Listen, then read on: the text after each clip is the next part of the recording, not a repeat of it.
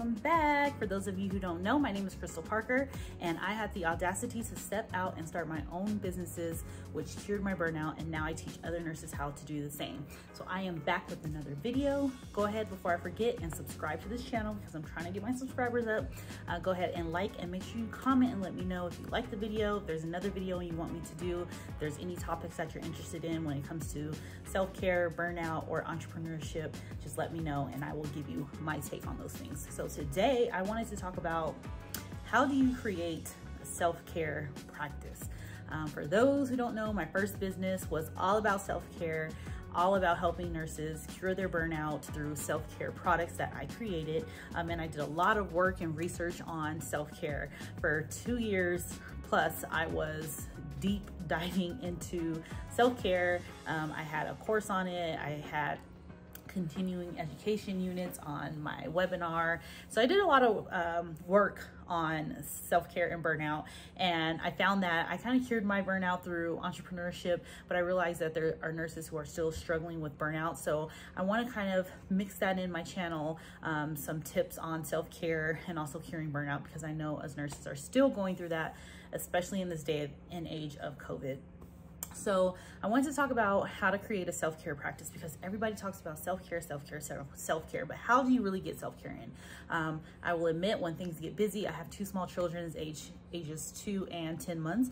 And that's why you will see me doing these videos anytime that I can, because I have 2 small children, and sometimes I get busy and I still, all the work that I've done on self-care, I still lack in self-care, because when things get busy and overwhelming, it's hard, right? But I do have some tools and things in place that kind of help me on a day-to-day basis to remind myself to get that self-care in. And like I said, self-care is a practice. It's something that takes practice. It takes intentionality, and it also takes, for people who with mom brain, it takes reminders.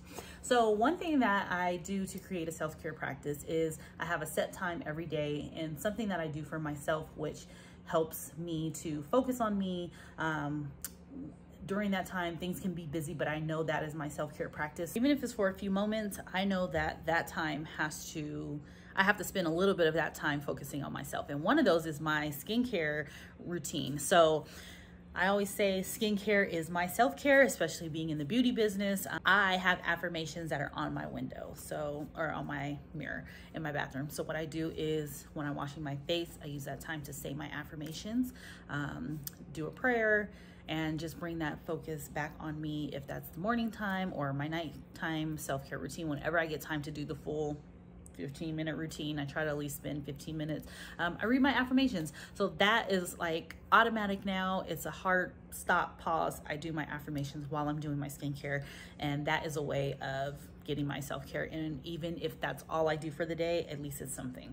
Next is I have reminders on my phone. So at 12 noon and 5 p.m., there's a reminder to breathe, because a lot of times we forget to breathe. And what I find so, I was gonna say funny, but it's really not funny. But what I find cool about that is literally at 12 and 5, I can be in it, like rushing. It's the high points of my day or the low points of my day.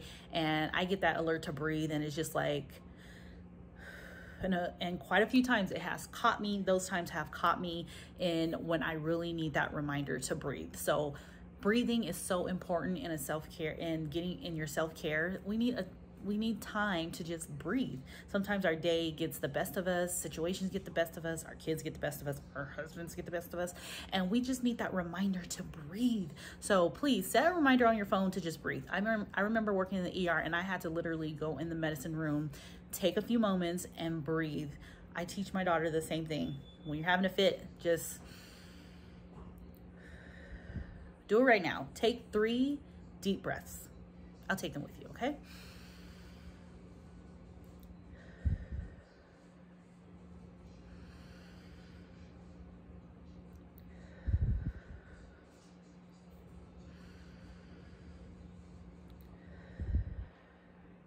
That fast. That's all you have to do.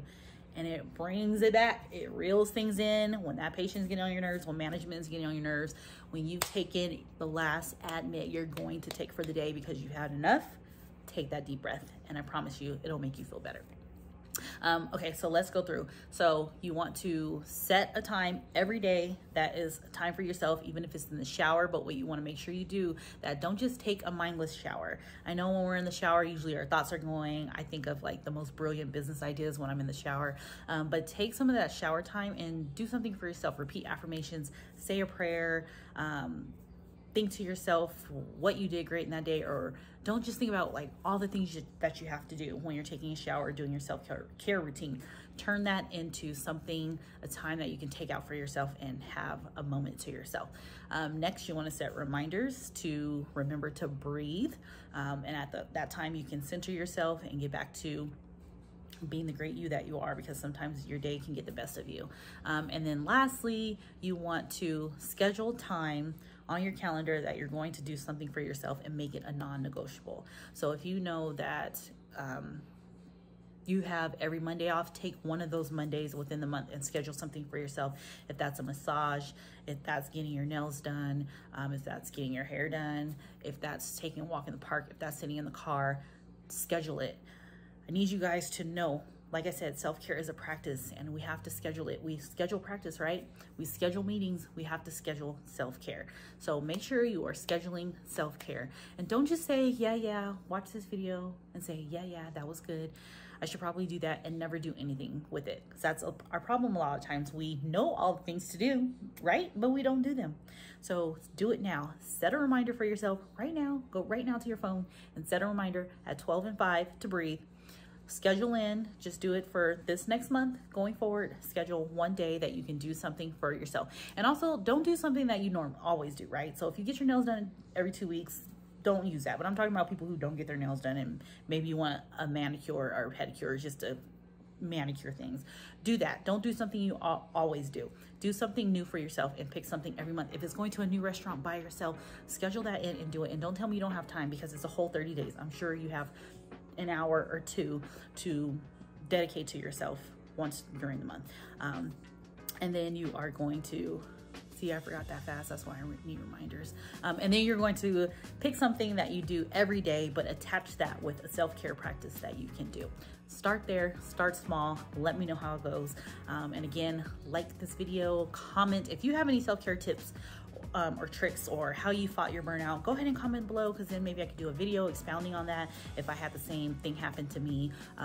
So yeah, go ahead and like and comment, and I thank you for watching, and I'll see you soon.